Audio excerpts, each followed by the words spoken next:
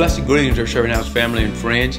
Abby and I welcome you to join us in this subject, breakdown. Breakdown. A breakdown can be bad, but also it can bring about good.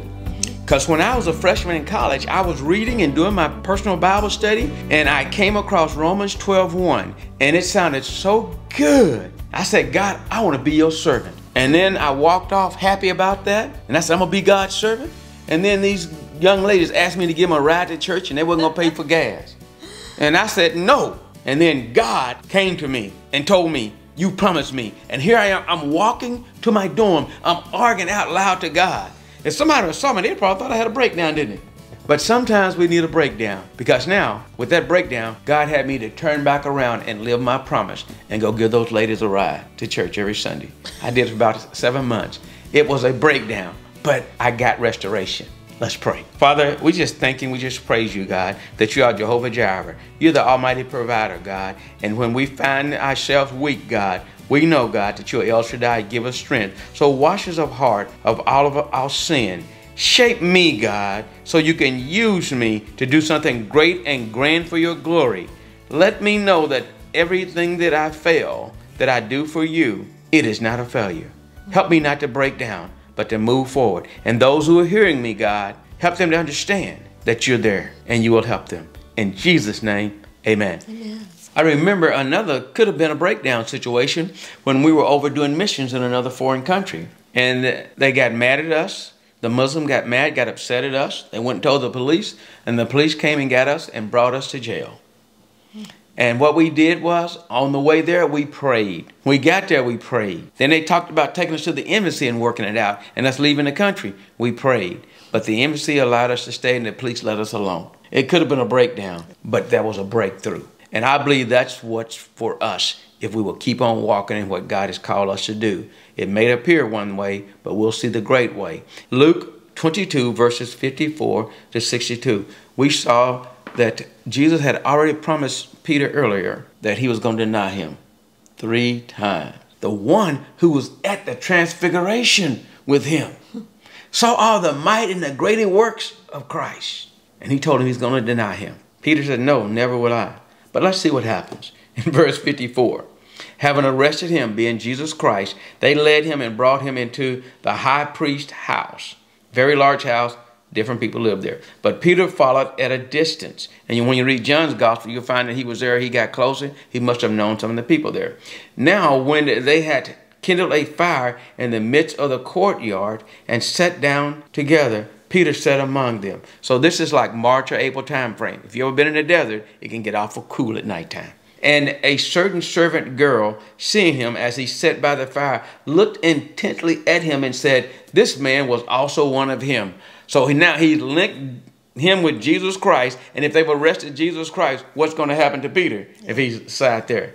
But then let's see what happened. He gives it an out in verse 57. But he denied him. He denied Jesus the Christ, saying, woman, I do not know him. Wow. What a breakdown. And verse 58, and after a little while, another saw him and said, you also are of them. Okay? Because he had a certain Galilean way he talked in a voice. Okay? And after that while, they saw him. But Peter, second breakdown. But Peter says, man, I am not. Then after about an hour had passed, another confidentially affirmed, saying, surely this fellow also was with him, for he is a Galilean. They talked a certain way, and you couldn't cover up your voice, so they knew it. But Peter said, thirdly now, man, I do not know what you are saying. Immediately, while he was still speaking, look at the truth while you're speaking, the rooster crowed, and the Lord turned and looked at Peter.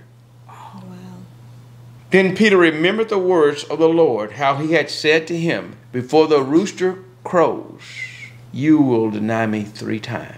So Peter went away with a breakdown, weeping, crying, not some, but bitterly. But was God there? He was. Yeah. Peter denying Jesus was a breakdown moment. Yes. And when Jesus asked him in John 21:17 for the 3rd time, if he loved him, Peter replied, Lord, thou knowest all things. Thou knowest I love thee. He knows us better than we know ourselves. He has an intimate knowledge of us. Psalms 139:4 says, "For there is not a word on my tongue, but behold, O Lord, you know it altogether." He, being cognizant of our denial, has an eye that pities our infirmities, and knowing us altogether, loved us better than we loved ourselves. Yes. Christ's look is the look of infinite love, and we should feel that wherever his glance falls, there his help is. The look he gave Peter after his denial spoke of Christ's knowledge of Peter. And so, do we not pain Jesus Christ? Since it is true that we please him when we are obeying him, it must be somehow true that we also pain him when we deny him and forget him and repay his love with indifference and reject his counsel. The King James Devotional says, in a way, it's necessary that we fail, necessary that we are broken. How else can we come to a place where God can build us back up again like he did Peter? So I'm going to leave you with this encouragement. Jesus' love is steadfast as the heavens, firm as the foundation of the earth.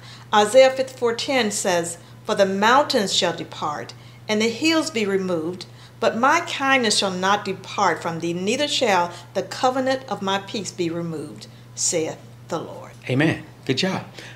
Breakdown application, life application. The true Christian is betrayed by his speech trying to live among the unsaved because we're made a certain way, just like Peter was. God expects us to be honest and unashamed of Christ.